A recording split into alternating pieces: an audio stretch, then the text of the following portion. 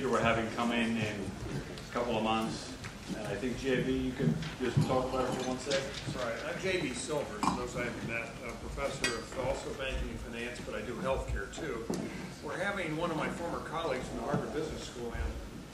On February 17th, Regina Hertzlinger is the first female professor at the Harvard Business School, full professor, and a former colleague and a good friend. And she's done a lot on consumer-driven healthcare. So for those of you on the employer side, I think this is an important opportunity to talk to the most important person in the country about what consumer-driven healthcare, health savings accounts, high deductible plans, things that sort of are all about. And more importantly, how the market will change healthcare. And I think she's probably right on this one. So anyway, you're welcome to come. And there's a brochure in here. So please follow up, and I'll see you in February. Thanks, JB. So again, Peter sort of has set the stage with what happened. Peter, I've had a lot of requests for people to see all your slides. So can you tell us how they can go about seeing them all, or do you have an easy answer to that? I'll give them to you, and you can post them up on the website. Okay, so we'll put them on our website. So if you come to Executive Education's website, we'll get them up there, so you'll be able to see the slides. And of course, you'll be able to review the video on YouTube as soon as we can get it up there. So for the next portion, I'd like to turn things over to Scott Fine. Scott is a professor here at the Weatherhead School, and also has, many of you know him, he's a long history in industry and in banking specifically, and he's going to lead the next portion of our discussion. Scott Fine. Thanks, Michael. I focus in the finance department on the industry that used to be called investment banking. Sorry, Wes. Is that okay if I call it the banking? Used to be, or the industry that used to be called investment banking, and also on M&A and on venture capital and private equity. I'm going to spend a few minutes talking about the. Seems like 2 years, but it's only been a couple of months that the government has been intervening with this crisis. And then I'm going to let my colleagues introduce themselves. We're going to really talk about this intervention in the crisis from an economist standpoint. Justin? Yeah, just to kind of introduce ourselves quickly, I'm Justin Sidnor. I'm a faculty member in the economics department. Sort of full disclosure here, I am by no means a macroeconomist whatsoever. I actually specialize in behavioral economics, which is sort of about psychology of individual decision making, which has some relevance to what we're talking about. But mostly what I'm going to do today, or sort of prepared to talk about, is I've been kind of following what the expert economists have been saying. So people like Paul Krugman and that type of person. So what I'm going to try to do is distill in sort of big picture ways the consensus that is formed amongst economists over what's been going on over the last few months. And then we can kind of talk into some details of that. And I'm Nicola Setera, colleague of Justin's in the economics department. And again, not a macroeconomist myself. I'm interested again in fields that are related, if you want, to what is going on, economics of organizations and incentive provision, incentive alignment, and so on and so forth.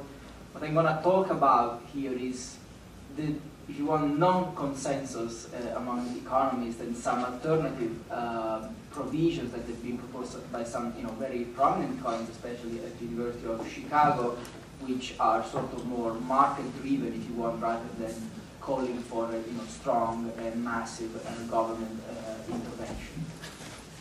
Thanks. I'm going to spend a few minutes going through what's happened. We've all sort of been reading it every day for the last couple of months. We had the troubled asset relief program that was not passed, but then ultimately passed. And it really is hard to believe that was really just a couple of months ago. It seems like it was 2 years ago. The $700 billion that was authorized in 2 stages. The first stage was $350 billion, and then the second 2 stages are an additional $350 billion.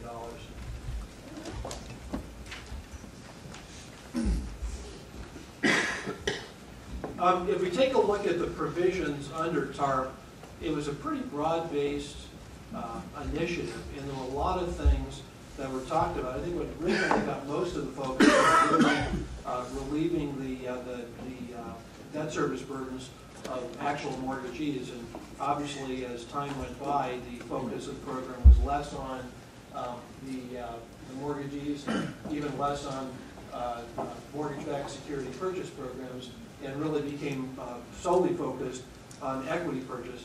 And I think there's a fundamental reason for that. I think as TARP was enacted and as we sort of entered this crisis, a lot of people thought there was a liquidity problem, and that really what we needed to do is provide liquidity to most of these financial institutions and taking a lot of this so-called toxic debt off of their hands. But it fairly, with a loss of confidence in the entire banking system, became much more of a solvency problem. There's some questions about whether these institutions were going to remain solvent, which is why it really turned into equity. New York Times has been, I think, one of the best sources of information, and they just have this knack of presenting things graphically. This is a summary from about a month ago. They estimated the exposure of the various aspects of the government to this bailout to the tune of about $5 trillion. And the actions taken by either the Fed or Treasury or other aspects of the government really trace back about a year ago when the Fed started providing liquidity in terms of providing liquidity on a lot of asset-backed securities. We sort of trace it through to more recently. Interestingly, this doesn't include $800 billion in the latest acronym, which is TALF, which I'll talk about at the end.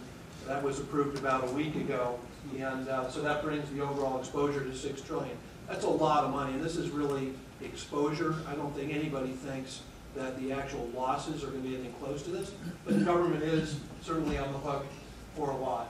As I said, there was a shift about a day, maybe an hour into TARP, into really providing equity funding for a variety of banks. It was a very standard set of terms where the government essentially invested in perpetual preferred stock, which counted as equity capital with a set dividend rate.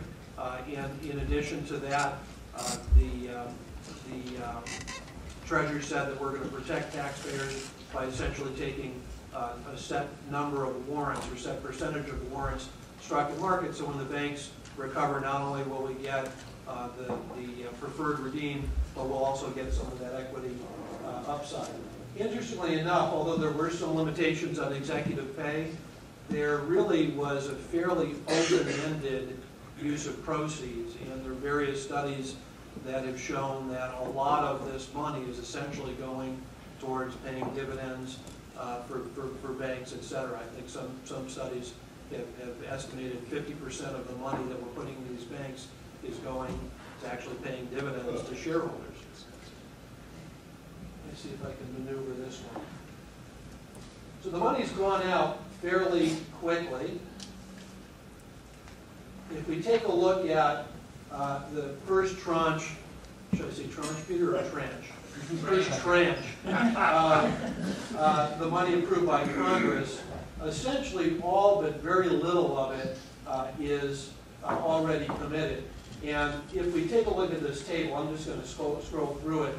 It essentially ranks by amount of expected investment, who's gotten this money. And you can see it basically is a really, really, really, really long list.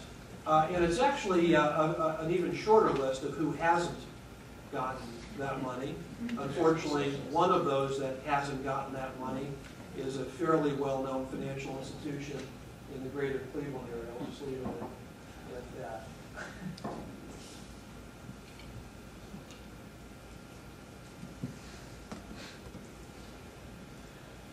Okay, so there are a couple of other factors to consider in terms of trying to stem this crisis. The first thing that happened was the Fed lowered the rate several times. Peter talked about that. All the other industrialized countries followed in similar fashion, not only with the rate cuts, but also in trying to support the financial institutions. Interestingly enough, I heard there was an update on this yesterday on NPR.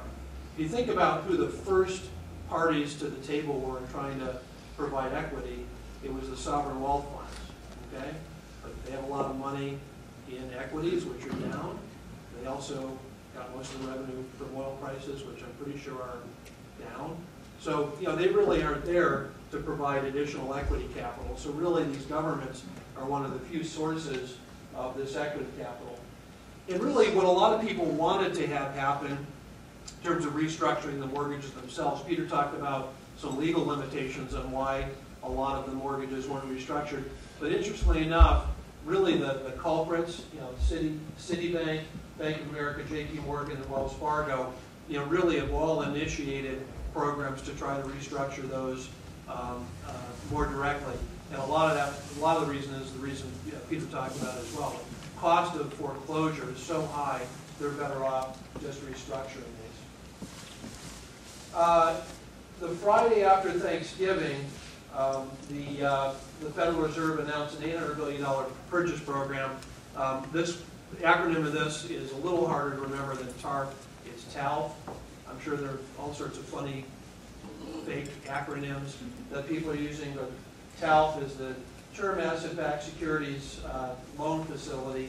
And essentially, it has two components. One is $600 billion in mortgage-backed securities from Fannie Mae, Freddie Mac, and Ginnie Mae. Really, it's for new mortgages.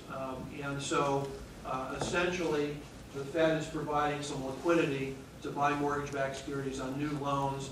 And the second piece is really trying to enhance the liquidity for consumer lending, auto loans, credit card loans, etc.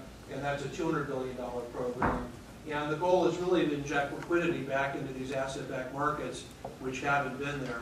In addition to this $800 billion liquidity facility by the Fed, the Treasury has also essentially provided a $20 billion credit backstop. So it's as though the Treasury has put in place a $20 billion credit default swap against the Fed essentially printing a bunch more money to provide liquidity.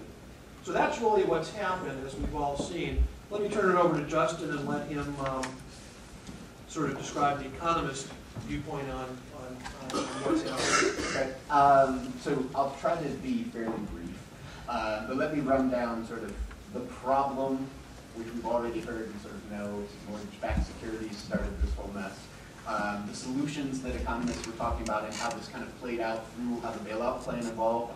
And then finally, maybe most importantly, this big question of, is it working, is it going to work, and what's the outlook on that? So the first kind of the problem, just to basically sum up what we've already heard, is really this started with losses in the mortgage markets. So lots of banking institutions, and so I'm using that as a broad term, not just banks that are insured by the FDIC, but all of the things that operate like banks. They lend long,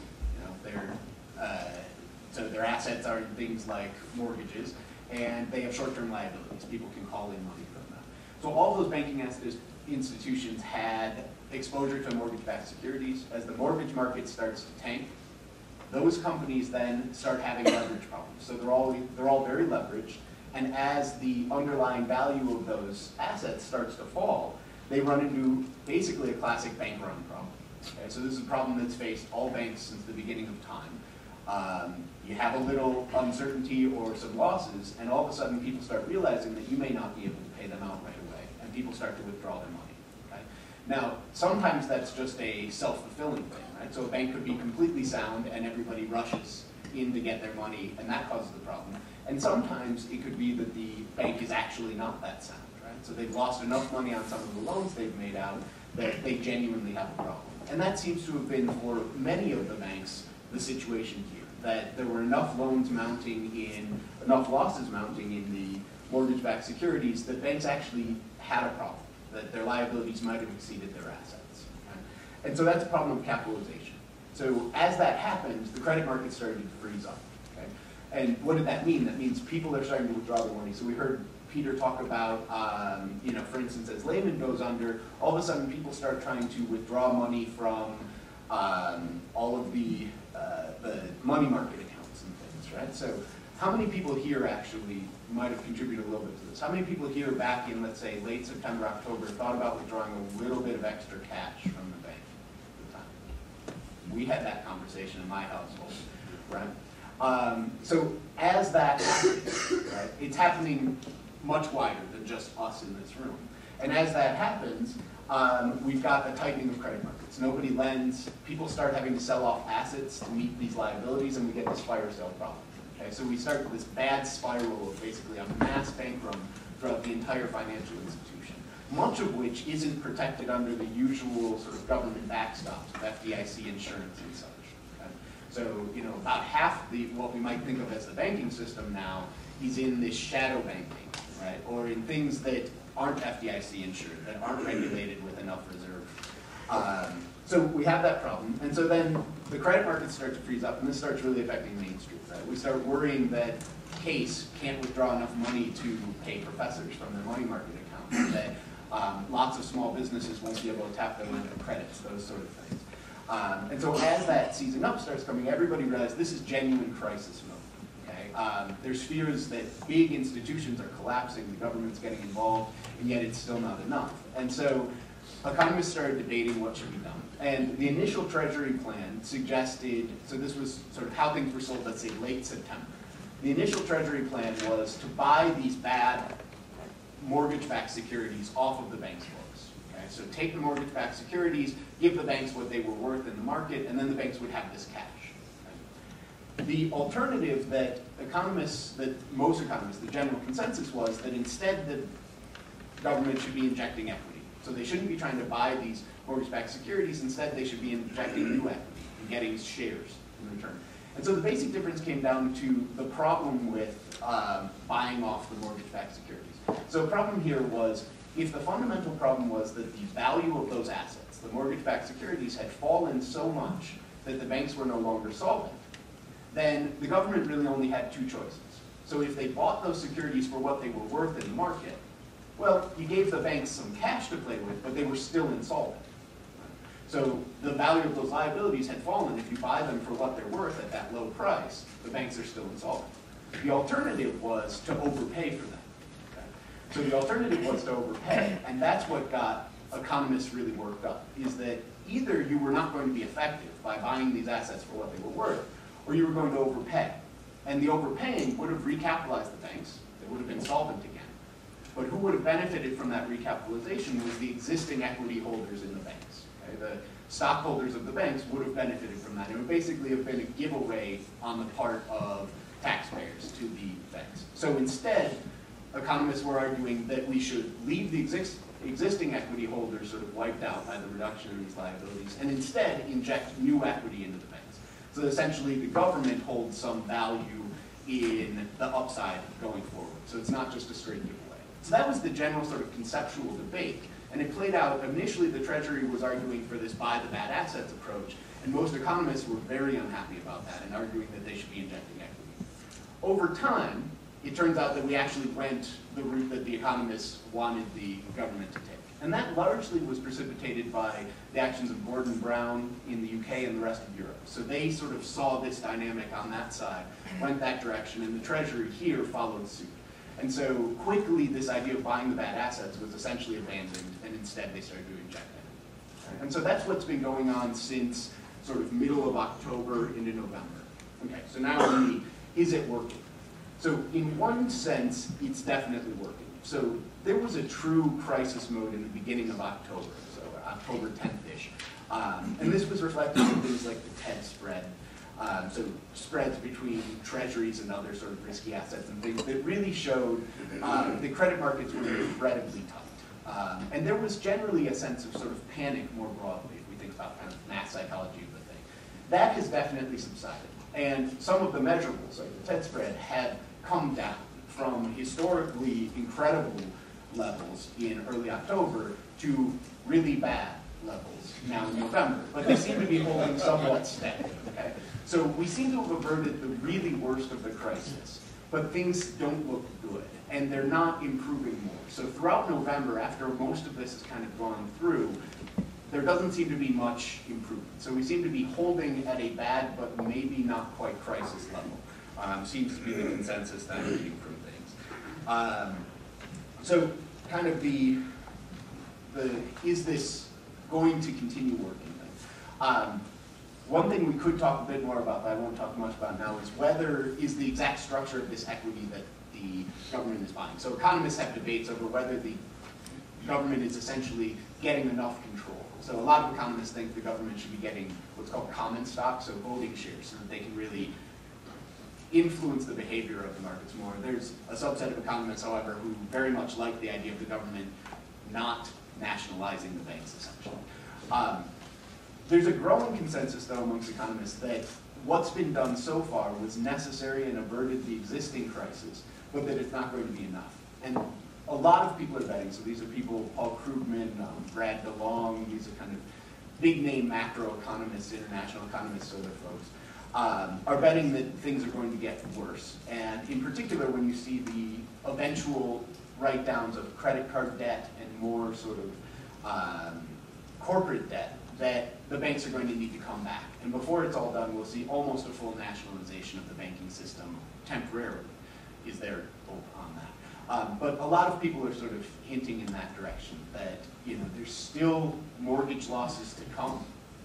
Best projections suggest that subprime stuff has probably hit its peak, but prime loans still haven't hit their peak in terms of defaults, and we haven't really started to see the wave of credit card defaults yet, and a lot of the sort of corporate default that we'll probably see. So best guess is that it's not over and we'll see more of this stuff. And I'll hand it over to Nico now, who's going to talk just real briefly about sort of the other consensus. So my main consensus is that economists were pushing for big government intervention, purchase of equity, gigantic movements into these banks. And Nico's going to talk a little bit about a smaller subcurrent of economists who've been arguing that instead of these big government injections, there are ways in which the government could simply help facilitate more private market transactions. Yeah, I mean, there is a consensus among all economists, and not only economists, but everybody in this room, that we are in exceptional situations. We are in a sort of a crisis, but not everybody believes that we need to respond to this exceptional situation with exceptional, if you want, policies, right? So historically, if you want, in normal times, what the government does is fiscal policy, monetary policy, so acting on the interest rate, the Federal Reserve, and so on and so forth. But this doesn't seem to be enough. So many are arguing that this big government intervention and bailing out and so on should be going on. A subset of very influential economists are saying, though, well, let's wait a second. Let's think about a couple of issues here. So first of all, what is the cost to taxpayers of all this? And this is another thing that interests not just economists, but everybody pays taxes, right? So are we really creating value here? In other words, so what we are doing on the positive side, is it justified? I mean, what we are paying for this, is it justified by the positive side, or is it just sort of a zero-sum game in which we are not creating any additional value? There is an additional issue that economists are very interested about and are very worried about. It's this concept of what we call selective intervention, right? So let's start, we start with the banking sector. What's next? The automotive sector, right? The question is, what's next? And what is the problem in acting like this and not acting, in general ways and, by principles, if you want? You create a lot of uncertainty, right? So what's next? What's going to happen? You create a credibility problem, right? Because you give the impression as a government that you are acting, not according to a plan, but just as, events sort of unfold, you do something, because it's always an emergency, and this doesn't give much credibility and uncertainty. And in addition to that, it makes lobbying much more profitable now. So different industries, different sectors can just, jump on their private jets, go to Washington, and that's the money, essentially. Where does this stop, right?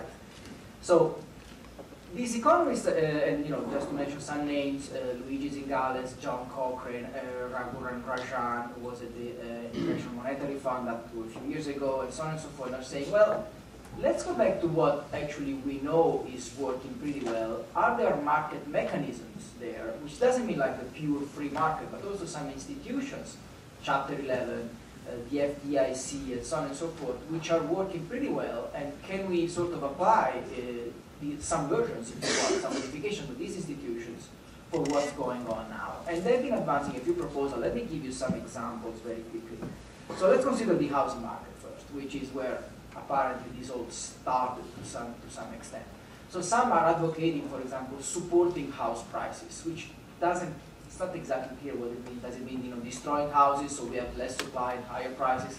It's not very clear. There are other ways to sort of solve the problem that many have with their houses and paying their mortgages. So just to give a quick example, so suppose you bought a house for $400,000, all of a sudden, and you pay a mortgage based on that value, right? All of a sudden, your house is worth on the market $250,000, for example, right?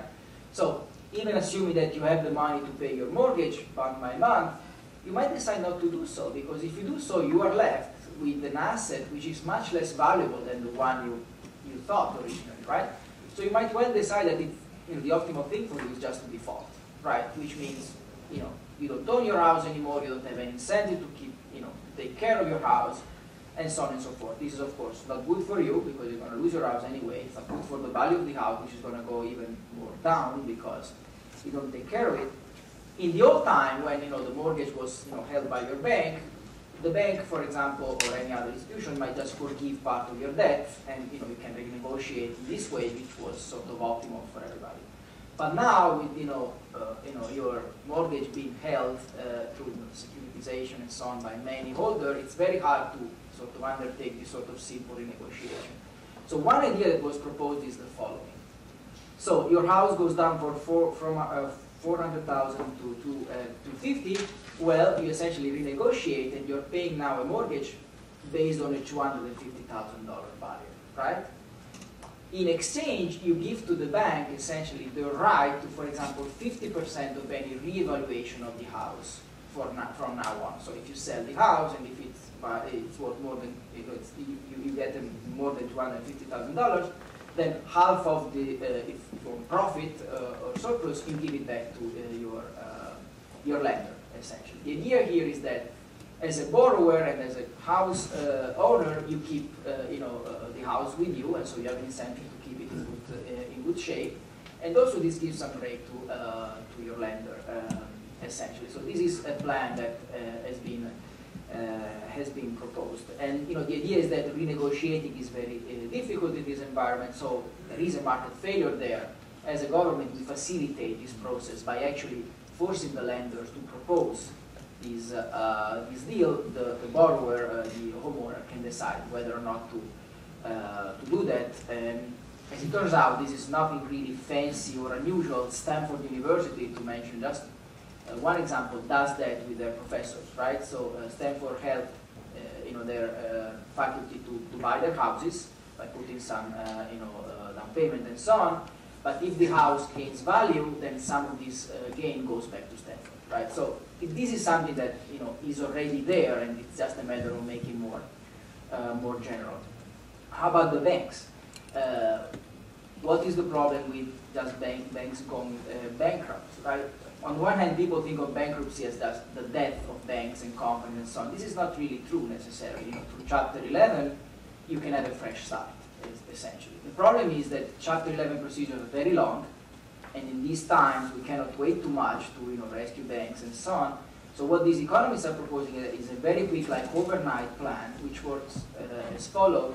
So shareholders are wiped out, and debt holders, which are senior claimants, their debt their credit actually is converted into shares, right? So all of a sudden you create more equity for the bank, and you don't have a capitalization problem that Justin was mentioning.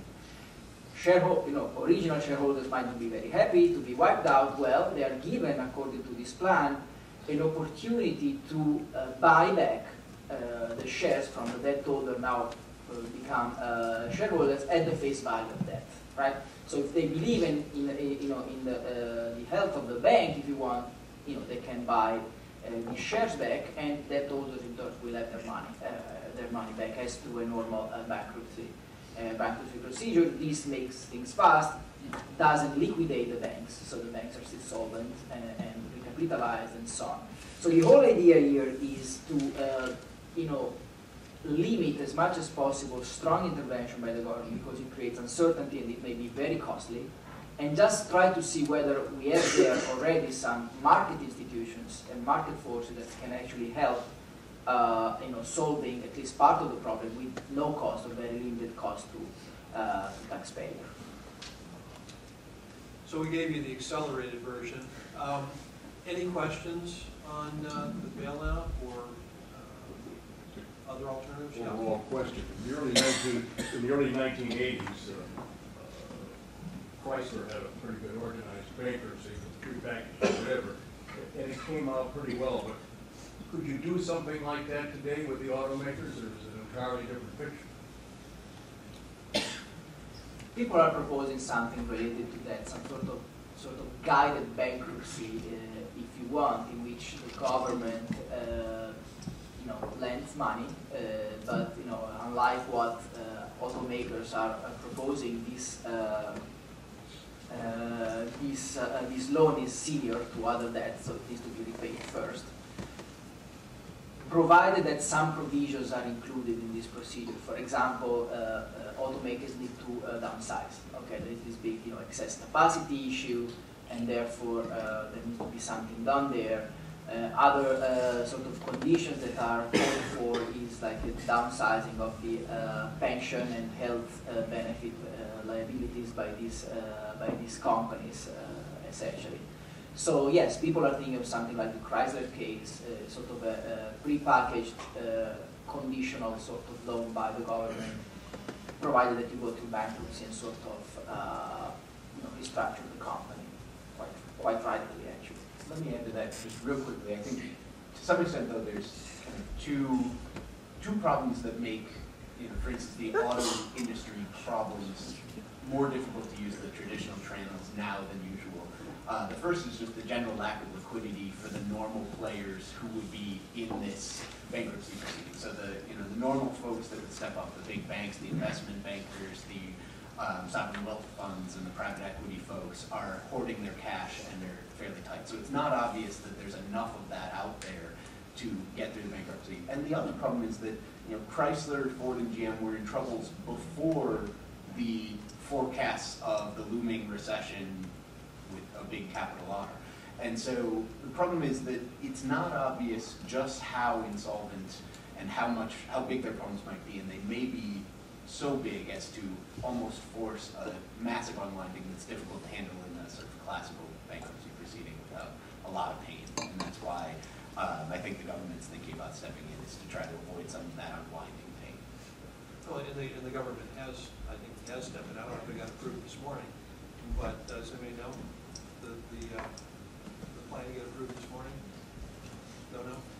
So I don't know how it feels to you guys. It feels to me like this is a toe in the water. It's hard to say that $17 billion is a toe in the water, but it's a toe in the water to see whether or not, 3 to 4 months, the automotive companies can figure out how the heck to get out of this mess. Because that is just a toe in the water in terms of what the scope of the problems are. Any other questions? Bless you. Yes, sir. Why did this is to you, Professor Pine, why did the government, as far as the first tier banks are concerned, National City was in the second tier, and the government picked and choose. But in the first tier, they insisted that they loaned to everybody, and the argument was that all the banks, including those that were stronger, like J.P. Morgan Chase, the argument was that if they singled out banks for loans that big banks like Citibank, that this would be a sort of a taint on that bank, and that the public perception or the commercial perception would be not to deal with it. And as a result, they were dealing with the banks that really didn't need the money. Right. It was very difficult to negotiate with them in terms of getting them to reduce their bonuses or stop paying dividends or reduce their dividends and so on. Why did they take that tack? Why did the government take that tack? Yes.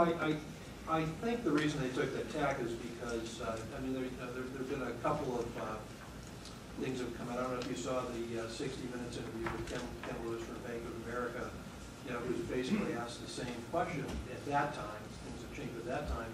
B of A was in really, really good shape. J.P. Morgan, was probably the only bank among all of them that's still in good shape. And when he was asked the question, he said, and I think it's probably the right answer, we basically were asked, told by Paulson and by by folks from the government that it was a matter of sort of national security to take this money, even if you don't need it, so that everybody's on equal footing. And I think that first round, essentially by size, everybody got the same amount of money by size. There's an attempt to infuse some confidence back into the system and not single anybody out as being more problematic than another. So I don't think it was a choice. I do think. But it's turned out that, Citibank is a sick Oh, cat. sure. Yeah, Citibank's had much broader. As is Bank of problems. America now, having swallowed both Merrill Lynch and In Countrywide. yeah, Countrywide, yeah. Yeah, so it's not an easy answer. Obviously that first round of financing wasn't enough, and again, none of these institutions are still fairly challenged.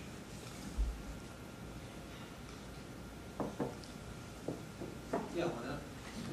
So you said the bailout is working, subprime has peaked, and then you also said that the prime has not peaked yet. I guess when I'm thinking about all the folks that are being laid off in the white collar job finance sector, I could see, their credit cards ultimately defaulting, them not being able to pay their mortgage.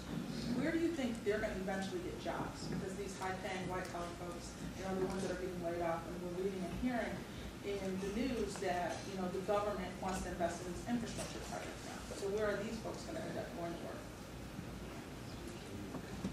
That's a good question.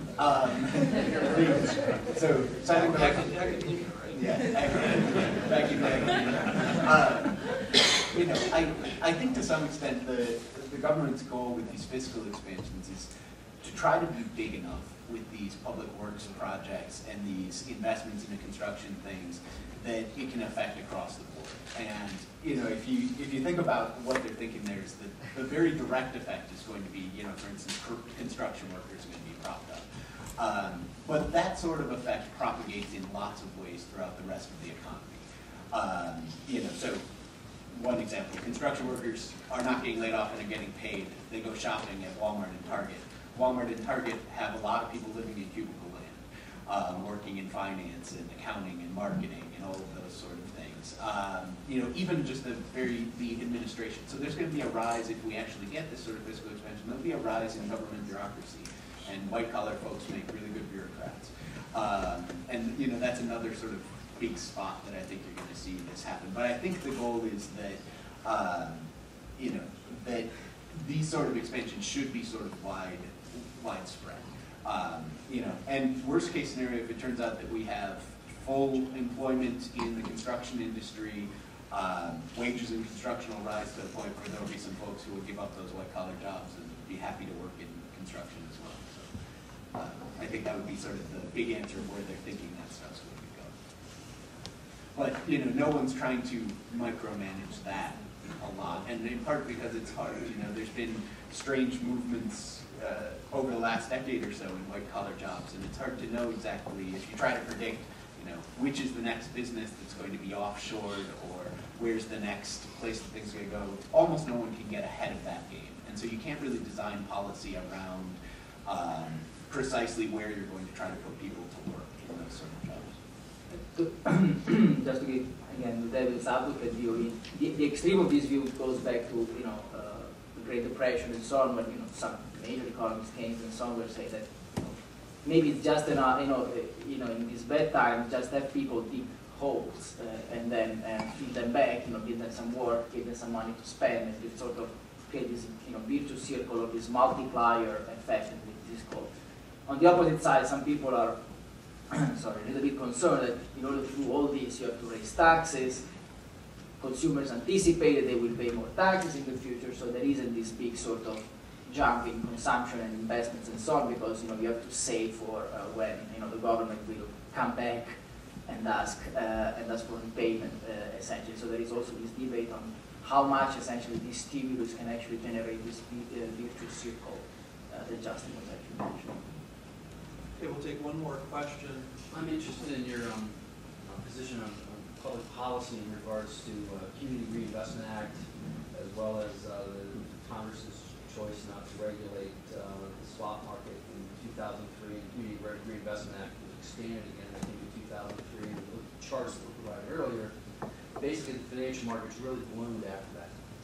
And so the question is how do we move forward with the Community Reinvestment Act, basically lending money to people that can't afford to pay it back, because that's supposed to be the good thing to do. And we ended up with the unintended consequence of expanding those structured products into the mass market, not just a small market in, say, urban settings where they wanted to spur growth. And obviously, these fit the unregulated swap market and simply make it self-regulated. Where do you think that goes from here? No, I don't have a point of view on that. It sounds like you may. So I really don't. So I can give you a little my own impression. So I think there will be a lot more regulation in the future of things like the credit default swap market. And I think in general, if you look back, last time, so all the parables are being drawn with the Great Depression right now. In the aftermath of the Great Depression, the banking institutions, as they were known, were all subject to new regulations. So they were afforded new backstops in the form of the FDIC and lending by the Federal Reserve, and they had new oversights that limited activities they could undertake and increased their reserve requirements. Over time, especially over the last 2 decades or so, there's been this gigantic boom in unregulated financial institutions, engaging in a range of things that were incredibly highly leveraged. And I think one of the big regulation pushes that will come out of here, I think the folks in finance will talk some about this and also about, executive compensation issues. I think one of the big pushes will be trying to regulate these types of markets. Anything that smells like a bank should be regulated like a bank. Anything that smells like insurance should probably be regulated like insurance is regulated, at least in the extent of reserve requirements and those sort of things. As in particular, because I think we've shown now that there is an implicit government backstop to all of this.